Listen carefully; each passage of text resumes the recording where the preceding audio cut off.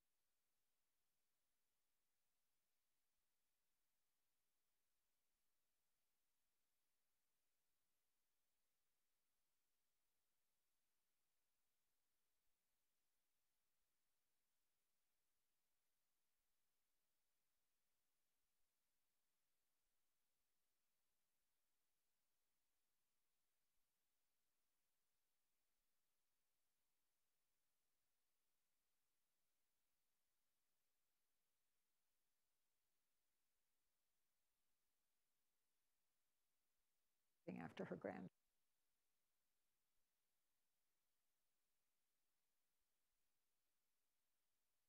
If folks are, you've finished your lunch and ready to dig into the really good and nutritious part of the day, and that's a conversation with Peter Laugharn. Peter, as you know, is CEO of the Hilton Foundation, Conrad Hilton Foundation, in Southern California. We were just talking about Los Angeles as we walked in. And he's had about 25 years experience working in the nonprofit and charitable sector, mostly devoted to vulnerable children and advancing their well-being. He started out in the Peace Corps. Is that where you started, or you? Yeah, I think that's fair to say. Started out in the Peace Corps, and in fact, something of interest to all of us is that he was in the Peace Corps with Chris Stevens, the former ambassador to Libya, who was sadly killed. And they were friends back then. And I might ask him a question about Chris. He was, when we first met, he was the CEO of the Firelight Foundation, which is a foundation that identifies and makes grants to individuals mostly in Is it entirely in Africa? That's right. I think it's entirely in Africa. And again, it's about serving children and families. He went on to the Bernard van Leer Foundation in the Netherlands. That foundation is, okay, he went on to the Netherlands to the Bernard van Leer Foundation. And it too is focused on the plight of disadvantaged children. And he began his career at Save the Children. And in his 11 years there, 8 of them were spent in Mali, working on the ground before we were able to lure him back to the States and have him be part of our charitable sector here, bringing all that he brings to it. At the Hilton Foundation, he has focused the grant making on 7 programmatic areas, and so we'll try to get the most out of him about those 7 areas. But I actually wanted to focus on how you do it, not on the substance of what you're doing, but the way in which you do it. And I raise this because right now we're meeting in a moment of extraordinary polarization in our society. You feel it every day. And sometimes we at the Aspen Institute worry that we're forfeiting our ability to, as a society, to solve hard problems together. You're in the problem-solving business. That's what foundations do, right? And those they support do. I'm wondering how you go about not only addressing a discrete problem, but building community in the process, building social capital in the process, so you're building our capacity to solve beyond that discrete problem. Great, thanks, Jane. And first of all, just really happy to be here. It's wonderful to see all of you. Always a treat to be interviewed by Jane. We are a funder of Aspen for the Opportunity Youth work, something we're quite proud of. We'll come back to that, no doubt. And as Jane says, I am deeply grateful to you all for the Chris Stevens initiative. Let me not take on the whole country as a whole. We may have a conversation about that later and what foundations and organizations like Aspen can do to build bridges and narrow divides. But let me start in my own backyard of Los Angeles and on an issue that predates my being with the Hilton Foundation by about, I think we've been working on homelessness for 20 years, 15 of those years in Los Angeles. It is a very divisive, a very present political issue in Los Angeles and has been for quite a while. 10 years ago, we had a local version of what we see in national politics now in terms of a city and a county government who are not speaking to one another, while the city builds the housing and the county provides the services. So there's no way to serve the chronically homeless without those 2 big players working together. And there was fragmentation all around. We were putting between $5 and $10 million a year into building units of supportive housing, that is housing with services for the chronically homeless. And we said, wait a second. We can do this retail and buy $1 of good with each dollar of our money and do a certain chunk of good, but it would be much better for us to try to make the whole system work together. So along with the United Way and the Chamber of Commerce, we put together something called the Home for Good Funders Collaborative, which eventually took in basically the entire philanthropic sector in Los Angeles, a large number of nonprofits, and then more and more the policymakers who would eventually have the opportunity to fund on a big scale. And my predecessor, Steve Hilton, in what was called the hug that was heard around the world, said to the Board of Supervisors and the previous mayor, you need to work together. We need you to do this together. And he's a persuasive man and a very humble man as well. But it was the start of a collaboration that today is thriving. We and others said the way to deal with homelessness is not to get people sobered up first, not to have temporary shelters, but to have long-term housing that is associated with addiction services, with job training, and other services that the homeless need. And as of the November 2016 election, which many of you may remember, the citizens of the city of LA voted a $1.2 billion bond with a 75% margin over 10 years for the construction of housing. And the citizens of the county voted a quarter-cent sales tax 6 months later, which amounts to $350 million a year.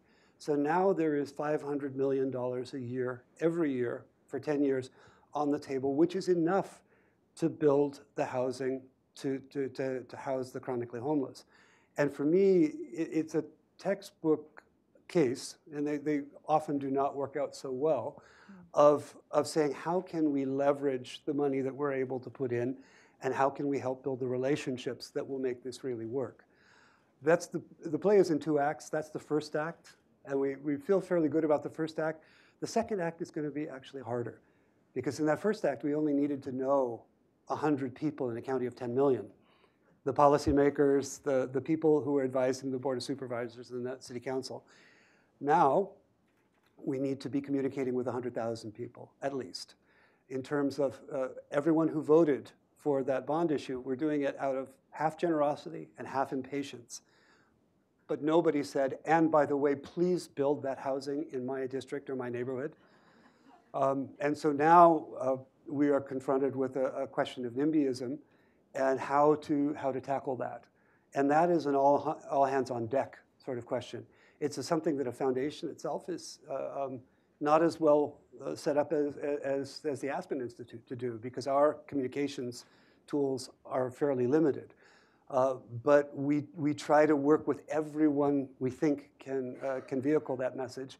And it really is a question now of broadcast communications and of community organizing.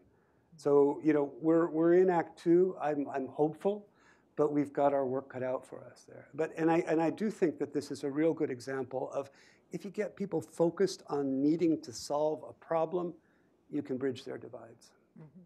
But understanding where they're coming from, to use a vernacular, let me put it differently, there are different incentives and disincentives on an elected official. Absolutely. You know, and leading to some short-termism. To what degree do you, in your role, need to have a kind of empathy and understanding of the pressures on those people to help them navigate and do what the coalition views as the right thing? You have to understand what motivates people, and particularly the people who have the resources to make the decisions that you think are the right ways to go. At the same time, you need to be a counselor that says you need to consider other things than simply the poll numbers on this issue. I'm not an expert on homelessness in general. I'm less informed about New York than I am about Los Angeles, but my impression is that New York has gone the shelters route because of its appeal to politicians, essentially, that it gets homeless people off the streets. It gets their ratings increased, but the city is spending about $1 billion a year on shelters and does not have the money then to construct the housing that's the longer term solution. So I think you have to go to the electeds and say, I totally understand why you're doing this, but I know that you understand the long-term issue as well. And you know, that bond gives us a 10-year horizon to fix this. It will expire in 2027, the year before the Olympics, and we want this problem licked by then. So let's work on both of those things. So another area where you've dived into collaborative problem solving is in aligning particularly your international goals around the UN's Sustainable Development Goals, the SDGs. There's a situation where the folks that carry out the SDGs are national governments. So you're not just dealing with one institution. Talk a little bit about what's the hard part of that and what are the mechanisms you're using for aligning your work to those of national strategies as well as global goals. Sure, and I'll digress just a little bit about why I believe in these goals and why I'm a strong supporter, and many of my colleagues are.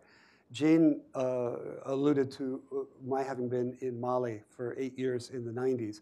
I arrived just after the Declaration of Education for All had been made in Thailand in 1990. Every government in the world signed on to the idea that they would get all of their children into school.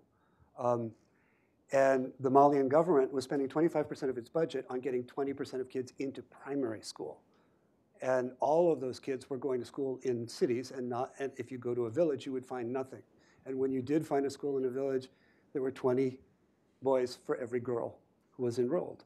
And we said, how is this going to work? But we were very committed to the execution of that goal. And we said, we Save the Children are working in an area of 200 villages. We're going to figure out a way to make this work. And we looked at how you could reduce the cost, both the capital costs and the recurring costs of schooling by about 90% and still have the same level of quality as you would find in the government schools. And we helped 800 communities establish schools, which increased the number of schools in the country by about 40%. And with resources that they already had, both human and financial. So I'm a believer in those goals creating ambition and creating possibility. And I think, the world needs that. Those of you who saw the IPCC report know we ain't got much time to do stuff that we don't know how to do yet. And we don't have nearly the political will assembled that we need on them. So I think without those goal frameworks, people tend to do incremental stuff that goes off in this direction, and it doesn't add up to a collective. That brings us to philanthropy, which I think during the Millennium Development Goals, 15-year period from 2000 to 2015, philanthropy did a lot of stuff, and I think we put in several billions of dollars into especially the goals on education and health around the developing world. But we were doing it, by and large, without reference to the framework that existed, and often without even collaboration with national governments. You go in and you say, here's a nonprofit that we like, let's fund them and see what we can do. And then if it succeeds, then you knock on the government's door and say, hey, guys, would you like to take this on? Would you like to be the replicators of this? And that's not the way to do something that is sustainable and that is really anchored in the larger funding streams, which are inevitably governmental and perhaps private sector, depending on the country you're talking about. So I think foundations are trying to approach the Sustainable Development Goals with a lot more foresight and a lot more groundwork. And the role that we've tried to play, along with the Ford Foundation and the the MasterCard Foundation, is to inform as many foundations as possible about the SDGs. This is what they are. This is what the world is trying to accomplish by 2030. And here are potential roles for foundations within that. And we always say to folks, if you're an endowed foundation, you don't have a business cycle. You don't have an electoral cycle, and you're not fundraising. So you have a home court advantage in terms of medium to long-term planning that governments and businesses and nonprofits do not have. Use it. Don't stick in that 3-year planning horizon that is just the default of everybody. And I think that is very helpful to something like the Sustainable Development Goals, because people otherwise tend to approach them incrementally. What can we do this year, next year, the year after that? And inevitably, you get to 40% of what you were trying to do at the outset. But if you start with the end in mind and say, what needs to be fixed, what needs to be amplified in order to get there, I think you have a much better chance. That said, the UN is a high transaction cost partner, right? It takes time to figure them out. It takes time to work with them. And you need to also find who has the implementation legs in the countries that you're working in. So it's not easy, but I think the payoff is high. So we've seen examples in country. I'm thinking of Liberia right now under Ellen Johnson Sirleaf, of they're actually setting up mechanisms for, number one, aligning external money and their economic reform agenda, but also even setting up a mechanism to manage relations with foundations. Yep. As I remember it, a few foundations went to President Sirleaf and said, we don't want you spending your time talking to us. Your obligation is to your citizens. We'll help fund an office that's in charge of managing us. Yep. So say something about that. And are there similar mechanisms in other countries, or do they need them? Yeah, my wife is from Rwanda. So my country-in-law is very adept at this game, and they'll basically say to any funder who comes in, "We welcome you. We would like you to work in this district on this issue," because they've got a game plan, and typically it's a pretty sophisticated one, and they know where they need help. And also, I think, as in the case of Liberia, they know what obstacles are down the road. You know, if we want to get to getting all of our kids, for example, into secondary school, you know, the cost, the business model needs to be changed, and the delivery model of it, because we don't have the resources to afford that. How can we work on that? And I think it's, you know, foundation funding is a drop in the bucket compared to $3 to $4 trillion annually that is the price tag of the SDGs if everyone went after them.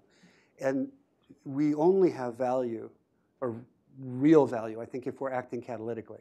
If we're helping people solve bigger problems and aim the bigger funding streams that they have in more intelligent ways. You know, and I think that's what the group in Liberia has been trying to do. Yeah. So one of the Sustainable Development Goals is safe water. Mm-hmm. And you've got a program focused on water. Do. Say something about that program. You know, we have been working in water in West Africa, mostly in Ghana, for the last 25 years or so. And we've done a lot, both with local organizations, international NGOs, and with the government on drilling wells and boreholes. We recently came to the conclusion that the next phase really needs to be on helping this be sustainable and well, financially, market-driven and financially affordable. And that's been a whole sea change for us in terms of, we had a Johnny Appleseed sort of way of doing this. You know, people would say, well, this community needs a well, great, we'll go out and dig a well. And now we're working with municipalities in Ghana, in Burkina, in Ethiopia, and Uganda, and saying, how can we strengthen you to provide water to everybody? And how can we do it, which this is the revolutionary part from my perspective, with the idea of piped water on premises, rather than having people trekking for a mile, 2 miles, 5 miles to get water. And of course, typically girls and women doing that. And if we can bring that off, I think it will be a tremendous boon, and big we, of course, not just us. I do have to say, sometimes with my board, it's a struggle, because they are very attached to the building of wells and the counting of wells and boreholes. And tangible, yeah, I can understand that. When you tell them, we're about good governance in West African municipalities, they say, huh? And is that smart? You know, so we're on a road.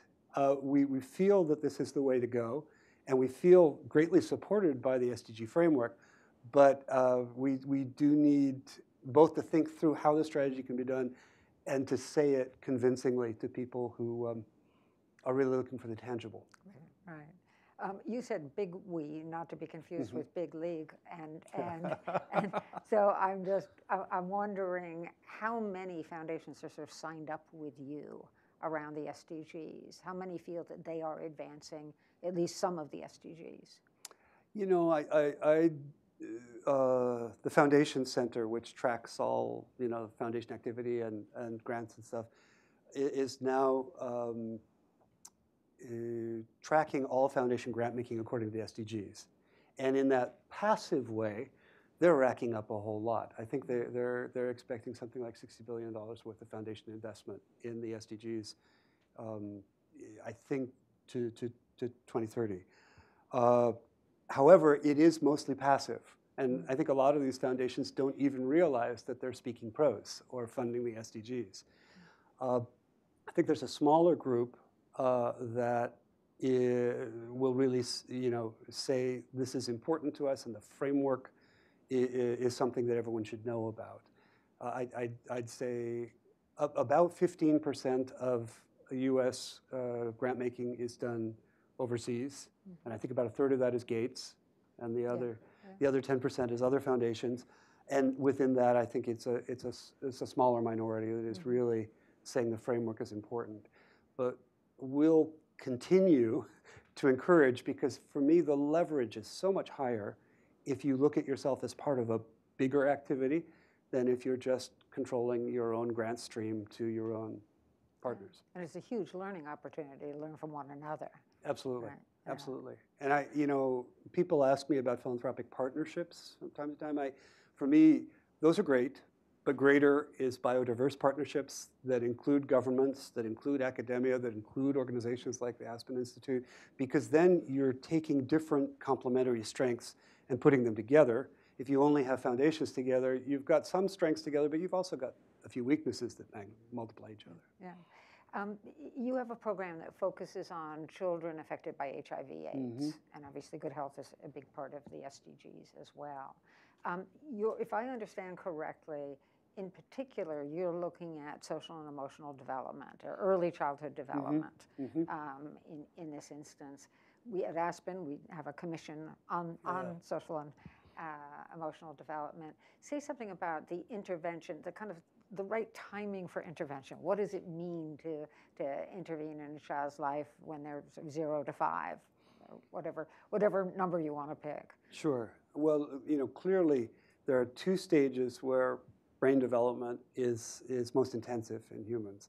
One is infancy or conception to the end of age 3, where 85% of your neurons are already there at the end of age 3, and you're learning more per instant at that age than you are at any other time in life. The second plastic time, of course, is adolescence, which we are also interested in adolescent brain development. If you look at education investment by basically any industrialized country, the intensity is exactly backward, right? The per dollar cost, or the per capita cost that's put into tertiary education is usually more than 10 times what is put into early childhood.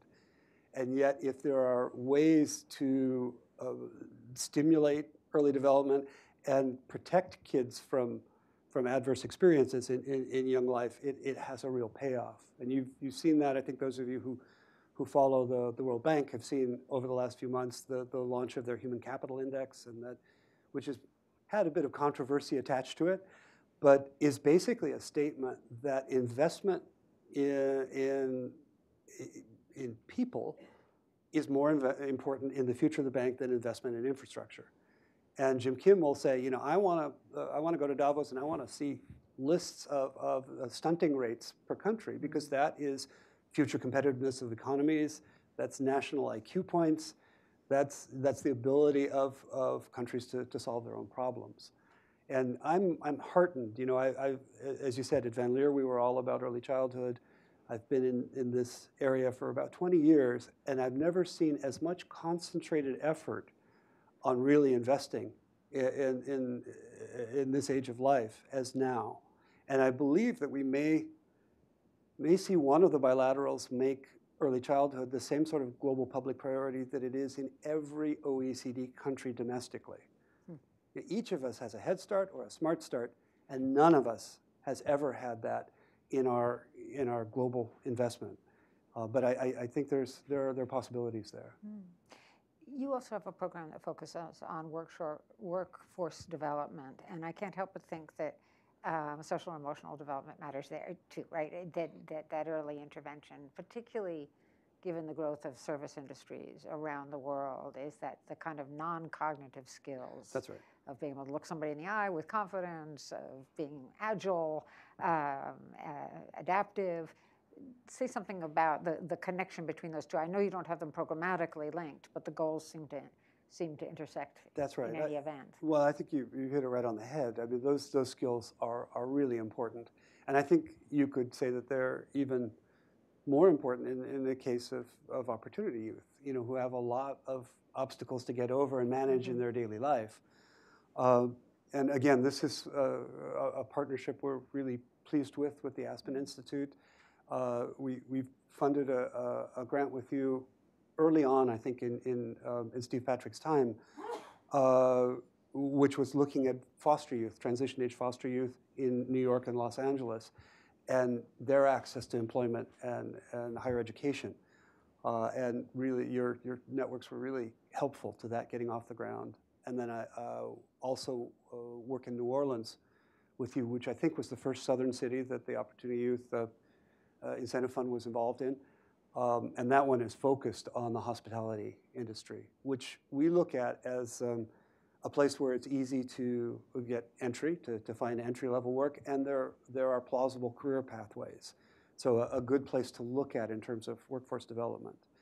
We're currently looking at expanding that work and trying to decide whether it's only domestic or domestic and international work. So if there are those in the audience that have ideas about that, I would be interested. I should emphasize, you mentioned hospitality industry. The Hilton Foundation and the Hilton family no longer own the Hilton. Is it called Hilton Worldwide? The business? Yes, that's right. Yeah. So there's no connection between the two anymore. But you certainly have a board that knows what they're talking about when they talk about the hospitality. That's right. You mentioned foster kids that are transition age. Is that 17, 18? What is the Depends on the state they happen to be living in. The trend has been to increase the age of transitioning out of foster youth from 18 to 21, which is great, because who at 18 is ready to kind of take on their entire life and with all the challenges that foster kids will have. So that's now the case for the last 4 or 5 years in California, and it has made a real difference.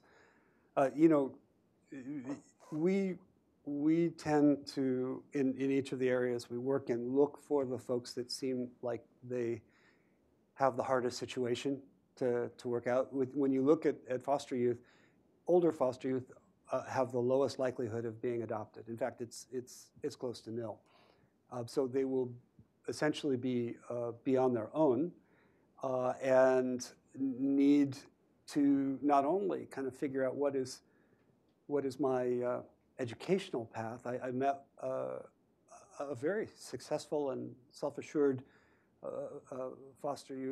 former foster youth recently, who said she'd been to 8 high schools, and I think that's quite typical. All the moving around and all the disruption. And beyond that, they have to be fluent in how to deal with all sorts of government services, get the best out of a social worker, figure out how to work with their own and extended families if they're in the picture. And so all of these, coming back to the social and emotional learning, very, very important. And I think street taught, or self-taught, I should say, in a lot of cases. But we see good improvement in LA and New York on opportunities for foster youth, but I would say it's an invisible problem compared to homelessness. You can't drive around downtown LA without seeing homelessness. You can't walk downtown without encountering it, and more in other places in the area. Foster youth, you could walk right by them and not know it. So it's incumbent on us and others really to try to keep that issue in people's attention and really work as hard as possible with those who are well disposed. Mm-hmm. Mm-hmm.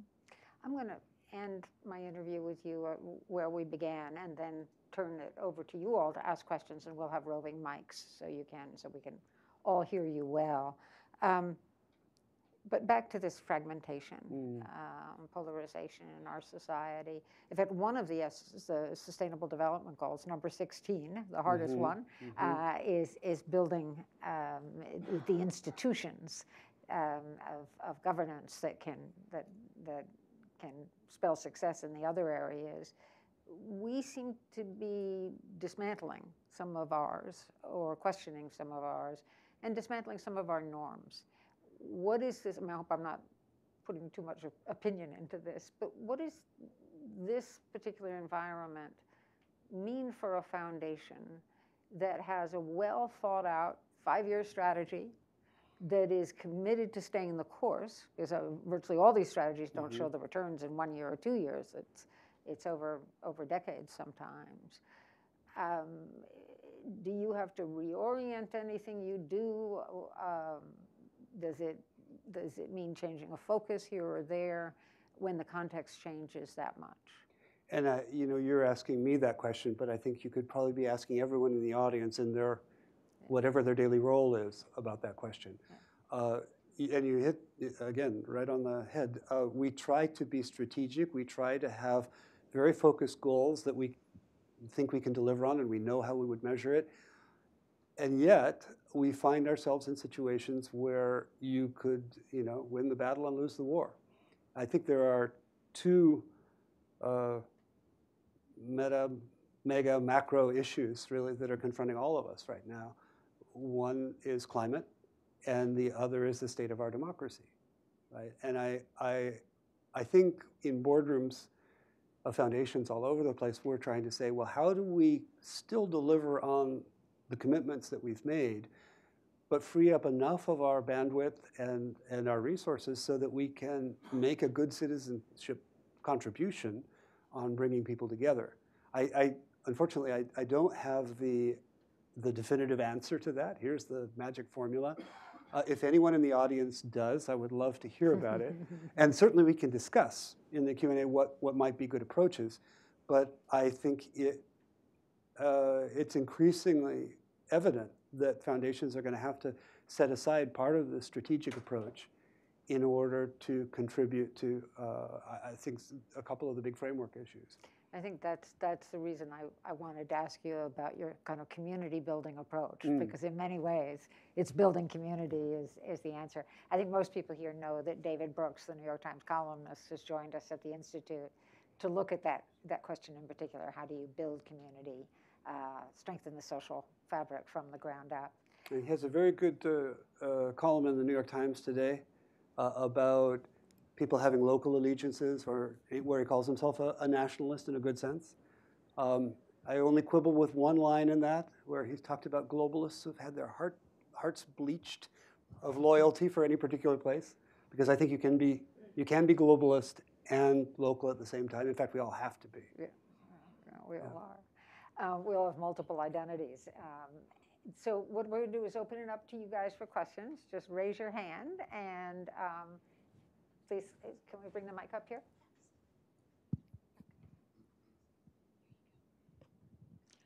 I'd like to double click on the conversation about the global goals, and also thank you because you gave a very small grant to Aim to Flourish that was very catalytic about celebrating the global goals. Great.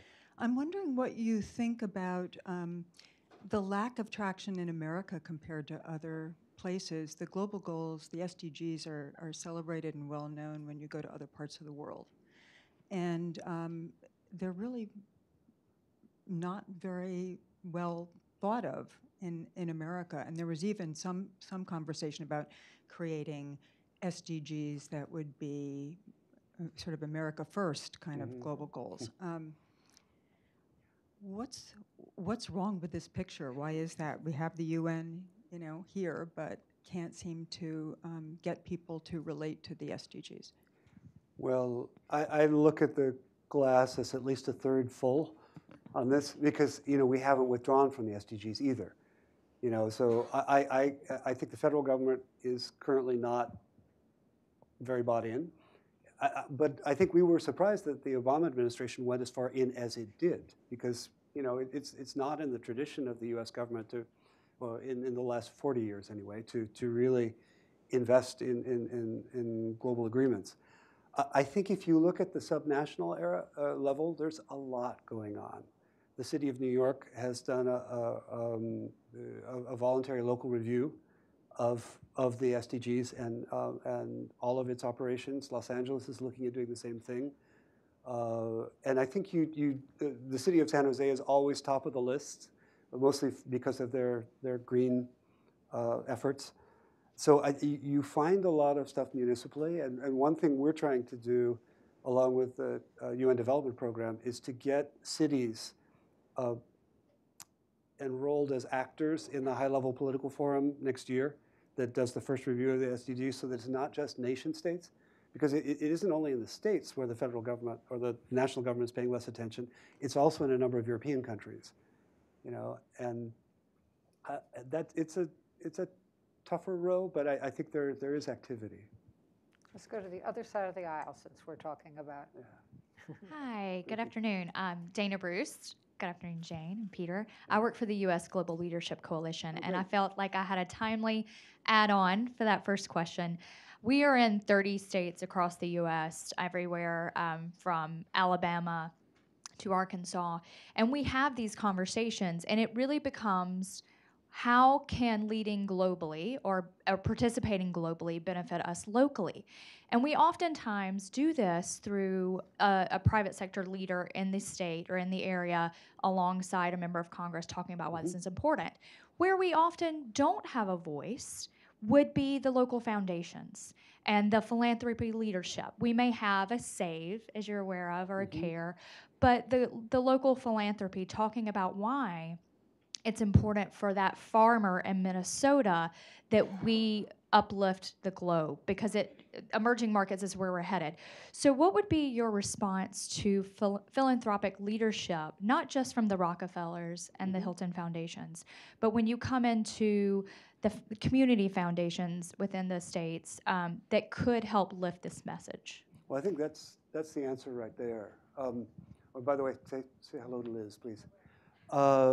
You know, there are, I think, 50,000 foundations in the U.S., and 2,000 of them are staffed, and only a handful are the brand names that people know about. There are hundreds of community foundations in the country that are resolutely local, that are trusted, that are both endowed and fundraising, so that gives them a real relationship to their communities. And I think they are perfect vehicles for discussions about all sorts of global policy, from SDGs to climate. And indeed, the Council on Foundations, which is our kind of national association, has had gatherings in Little Rock and in Minneapolis about the global goals and what they mean to people. Some of them, it's obvious, like you can't solve climate in just one country. You can't work on water in just one country. In the people goals that are more within a bounded area, still, if you say you have a concern about immigration, well, the best way to stop immigration is to have an educated citizenry and a stable government in the country of origin. You know, so I think you can make all sorts of good arguments that will be resonant locally, and I think community foundations would be hungry to do it. Why don't we go, actually right behind you there, yeah, and then we'll go over here. Hello, my name is Marla Dean, and I'm with the Bright Beginnings. We are a local nonprofit here that runs early childhood and adult learning centers for families experiencing homelessness, in a two-generation approach. And so we do social emotional learning, workforce development, mental health services, all of those things. What I wanted to know is, I was listening to your experience in LA. When are you going to bring some of that expertise to DC to coalesce that kind of conversation? Because it's fragmented. Many people don't understand here in DC, and you talk about foster children.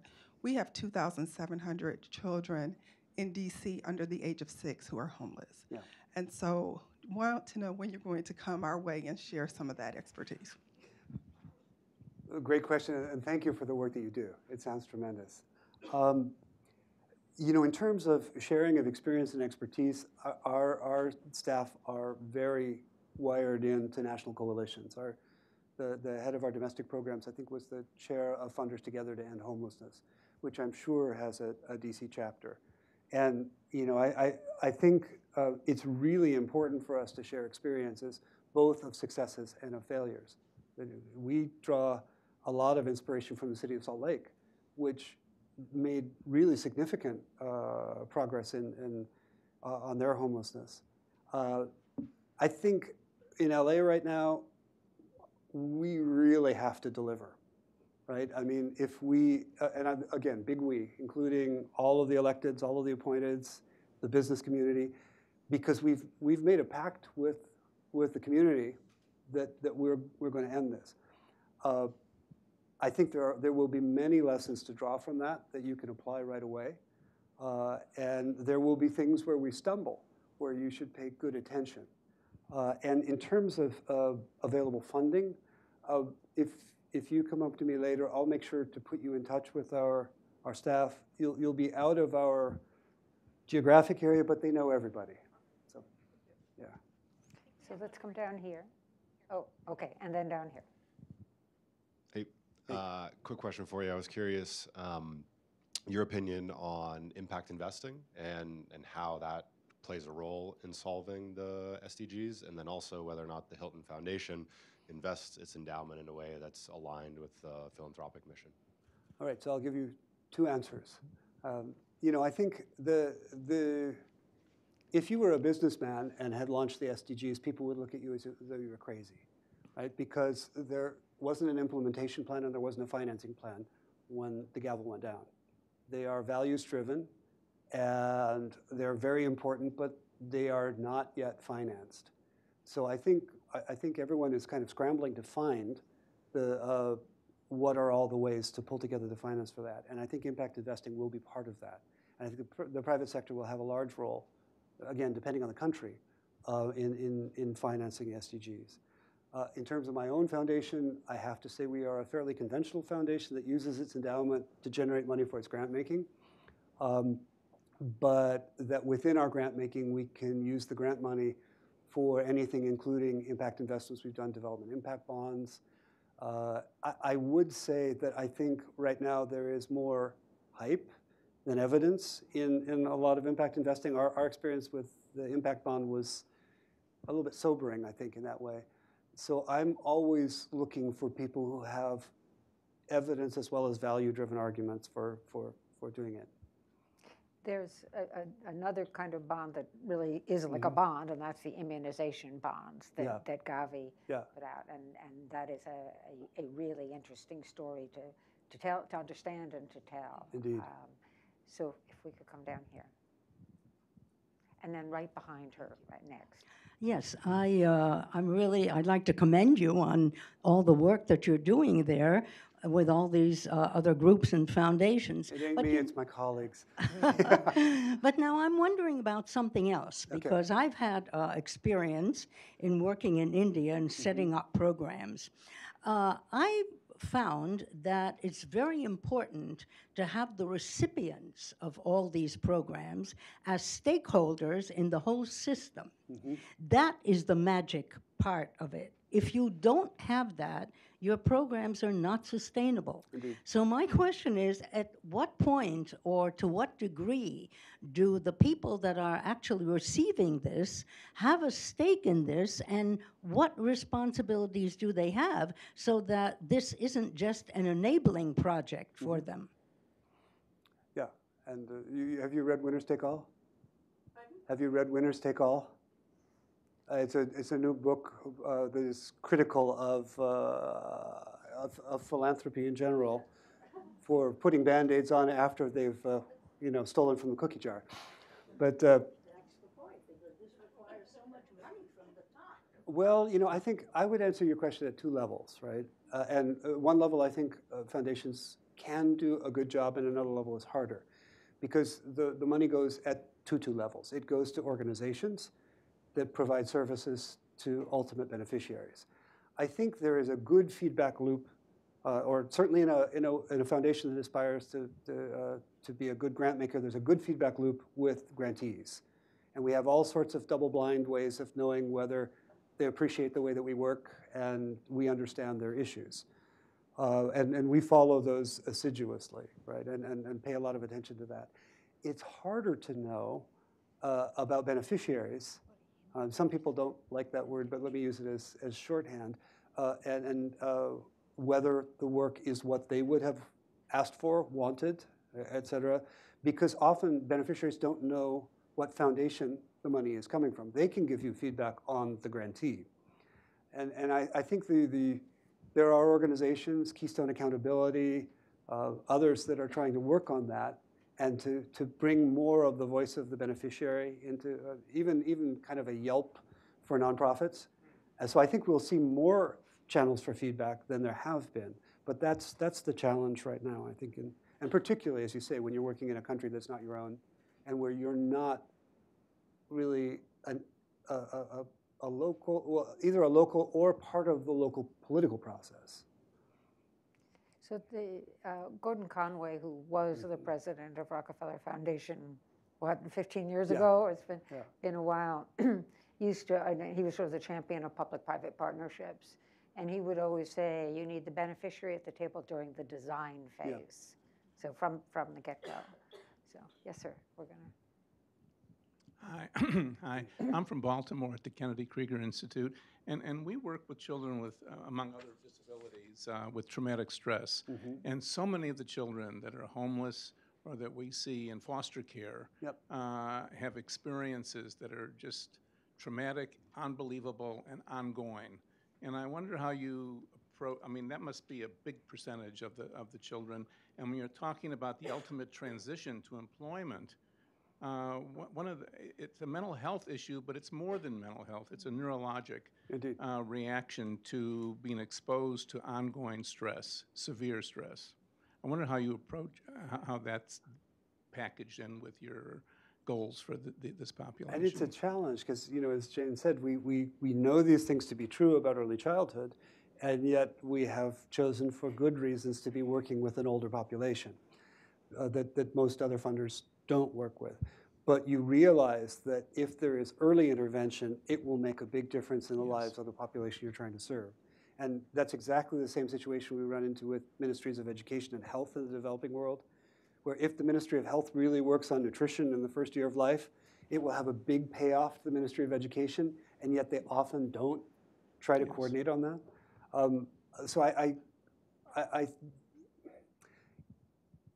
in the way that we've set up our program, I don't think we have an ideal answer to that, but I do think that what we can do is work closely with those who are working with the youngest age, and make sure that there are services, there are protections, there is good awareness about the importance of intervention at that age. And I think, you know, in LA and in New York, there are plenty of people who are working at that age group, but you know, communication really helps. You know, at the government level, mental health is often seen is administered separately from physical health, and yet it shouldn't be.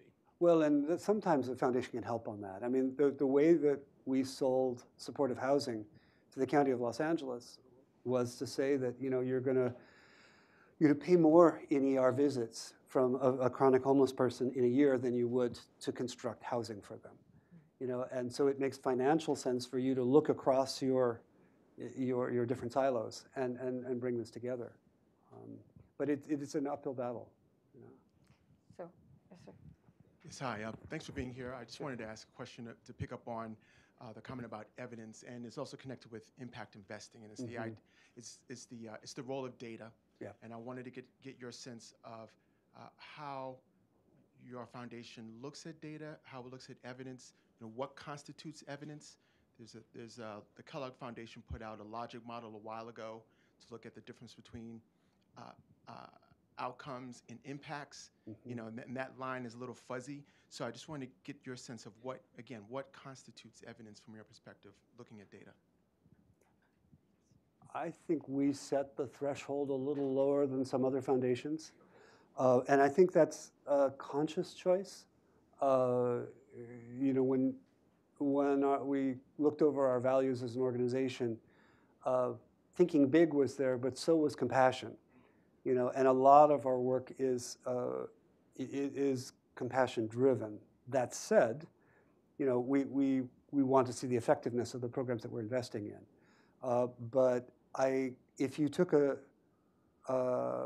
continuum from on this side, responsive funders to directive here. And the directive ones tend to be the ones who say, these are the outputs we want to see. Here's how you should get there. And basically turn their grantees into contractors. We try to be more in the middle. You know, an organization on the responsive end will say, you guys know everything there is to know. We just find the good ones and we invest in them and we follow your story. You know, I think we'd try to do in between those two. I think also what you see in the foundation world is increasing number of foundations that see part of their job as advancing learning in the field. And so what they like to do is take the data they and their grantees generate and get it out there so that other people don't have to make the same mistakes and could start where they left off. So you're seeing that ethic emerge within the philanthropic world. Here, we need a mic over here, and then we'll go back there.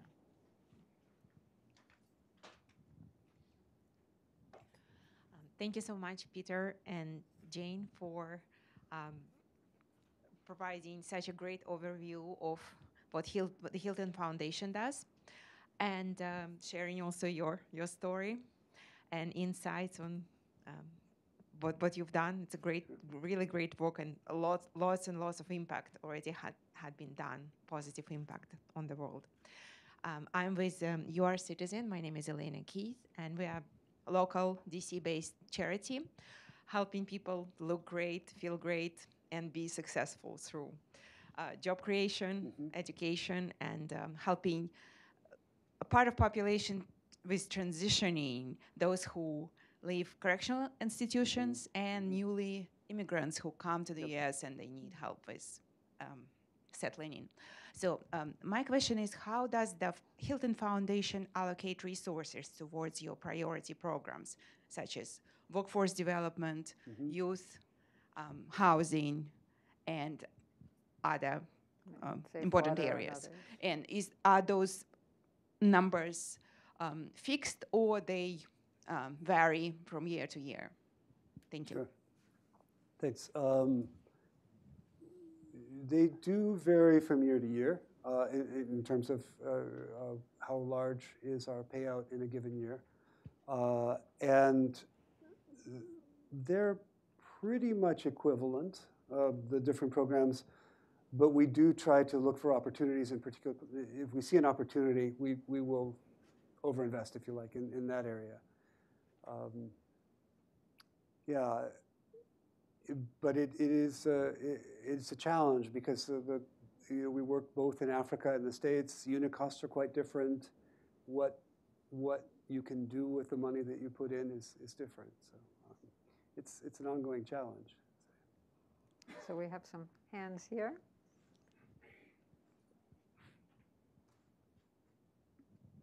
Thank you. Thanks for your presentation. I appreciate learning about your organization. Can we go back to IPCC for the moment? Because it seems like it's climate change is the one issue that will roll over many of these other issues. That's right. If we don't address it immediately. So the first question is, do you have a strategy to try to make an impact in this area? And the second is, it seems that we need fast innovation, and how do we focus funds into innovating very fast and trying to cure this problem, or at least provide solutions as quickly as possible? Thank you. Sure.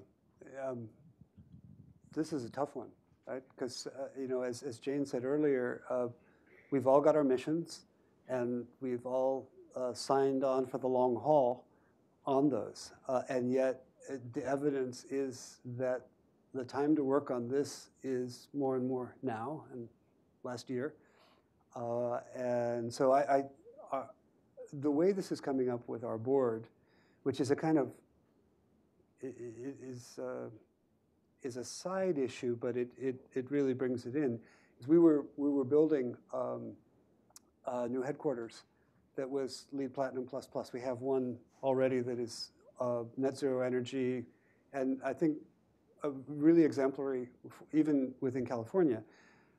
But the new building was becoming more and more expensive because of the site we were on, because green is expensive to build, and because the way a foundation does it tends to be more expensive than that. And we ended up finding that the headquarters of the Dole Corporation was for sale a mile away, 3 times the square footage, 1/3 the price. And we opted to take on that building. And now the question is, how much should we spend on greening it up? Which I think ultimately is a much more valuable question to be working on than building one from scratch that is net zero energy. Because something like 37% of the greenhouse gases can be traced to buildings. It's a live debate in our board, but it's not a program debate. And what we need to do is move this into the question of programs and say, look, our mission is alleviating human suffering, and the biggest cause of human suffering is going to be climate change. right? So I think that we will all move into this in some way, but then deciding what is the best way to participate with the sort of stake that we will have. And again, it's like the SDGs, the price tag is so high that the amount that a foundation can contribute is minuscule. And how do you do that in a way that allows other money to come in?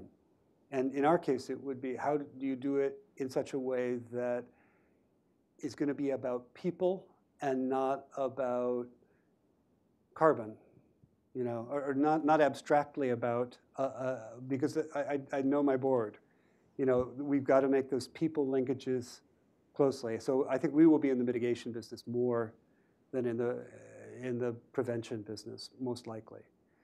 But you're right, it's a debate that everyone's having, and I imagine that's not just foundations, it's everyone that has a social impact. We started. Oh, easily. Yeah. Well, that's right. Well, I'd love to hear. So we started this conversation focused on collaborative problem solving as something that the Hilton Foundation very much is at the forefront of it. But it's spreading. Yeah. It's not just Hilton. And collaboration is spreading. Collaboration is spreading. And Hewlett and Hewlett Foundation and Packard Foundation have joined forces. Well, they've joined forces first to create the Climate Foundation, Climate Works. But they're now raising money for a great big fund. Was it $30 million? How much was it, Ashley? Do you remember? $30 million? So there is another way to kind of, for philanthropies to leverage one another and to bring in others for a problem that is way too large for any one or two or five. Although, you know, if $30 million were the only price tag, I think you'd see a lot of foundations bellying up, because that's reasonably affordable, you know. Not, yeah. But it's what does that buy, you know? Right. So can you join me in thanking Peter Laugharn for his hour with us?